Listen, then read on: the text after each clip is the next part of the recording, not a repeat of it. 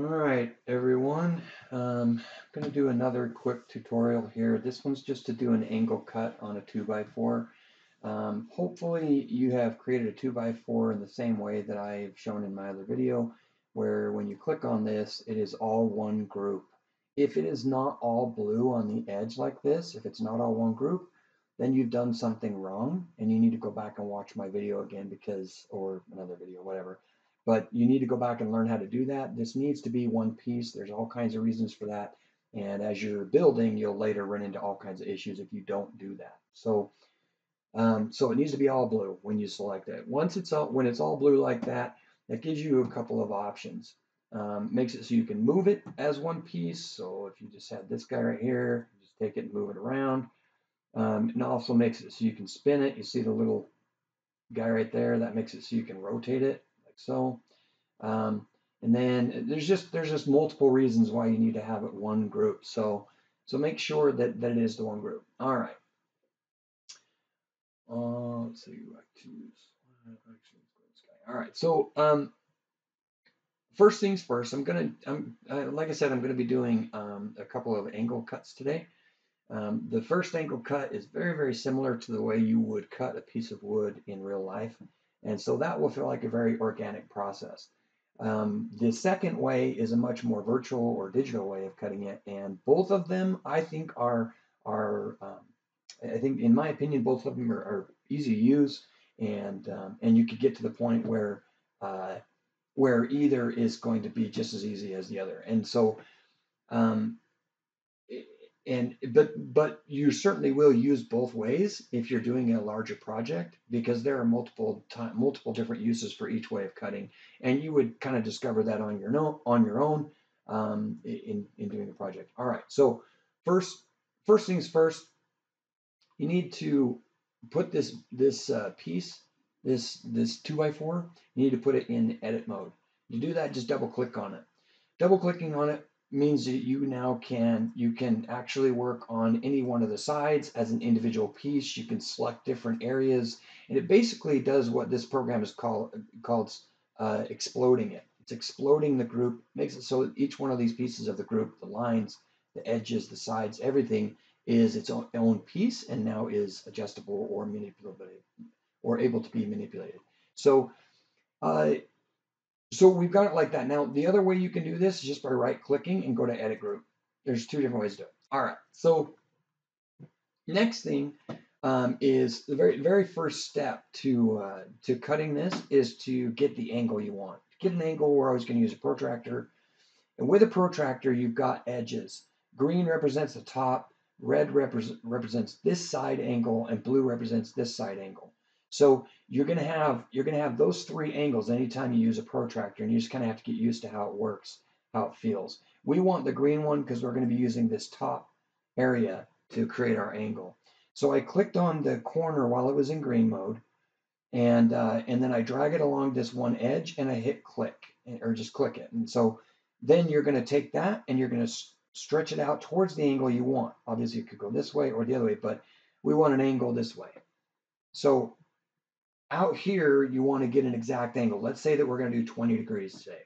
So we go to 20, we type 20 down here in the bottom. You don't have to click in there to do it, because you've got this angle. It's already ready for you to put in an angle in that area. So if you type in 20, it'll just be there, and then you just hit enter. Now it's got that angle. The next thing we're gonna do is we're gonna mark our piece of wood with a pencil. So you go up to the pencil up here, and that's just a line drawer.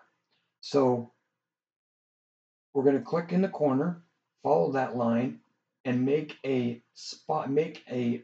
mark on the other end. You can see the little X here, and it's telling you where the intersection is, so you can just click on it and it'll create the exact mark of where you wanted it in that edge. Now, if you wanted, you could create another line right here. It's not necessary, but for later purposes, you may want to be able to create a line all the way around it. Like, see, I can go this way and I can create one exactly right there too. So that is very helpful with other uses of the exact same sets. All right. So we've got our line. Next thing we want to do is we're going to get rid of this piece. The way we do that is we go to our push-pull tool.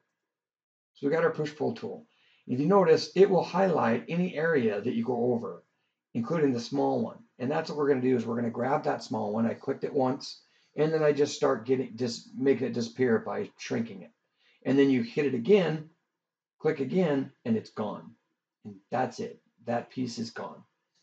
And so now, one thing to note about being in the editing area of a group is any lines that you create like this, measurement lines, anything you create in here is a part of the group.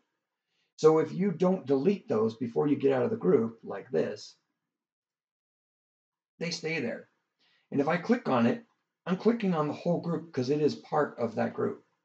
So you need to be in edit mode and click on that and hit delete. Otherwise, it's going to stay there. There you go. That's cutting an angle. It's very simple. It's an easy process. That's the first one, in my opinion. That's the one. That's the most common and the easiest to do, in my opinion. The other one, I can see why people like it, so I'm going to show you that other way now. Let's just go ahead and back it up, and we'll do the exact. We'll work with the same piece, do the exact same cut in a different way. All right. So first things first, we're going to explode it again or edit it. So go into edit mode. And this time we are going to do the same thing using the protractor. We're going to create the dimension of what we want. We'll go to 20. Whoops.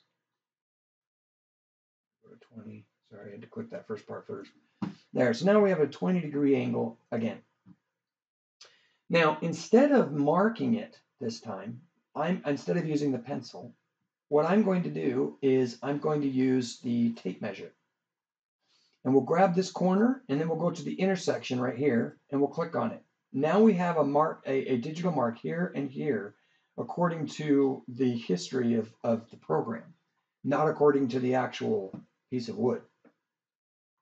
The reason why we need that is we need a measurement spot of where to stop when we control this side. So the next thing we're going to do is we're going to select this edge right here. Notice, remember I was showing you before, you can select any edge you want when it's in edit mode like this. So we're going to grab this angle, this corner right here, and we're going to get the move tool. The move tool you can select by either hitting M or going up here and just selecting the tool. Then on the side here, you're going to see a little blue right about midpoint, right? Well, midpoint's good if you're trying to find a midpoint spot, but we want to line up this corner with the other corner over here. We want it to line up with that intersection. So you want to start on this corner. So click it and start pulling it towards it and get to that intersection and click again. And there you go. And you've got it. So very simple. It's an easy way to do it. There are the two different ways of doing it. And both of them accomplish the same thing. But there you go. Okay. All right. That should be it. All right. I'm thinking I feel like there was something else I was going to talk about, but that does it.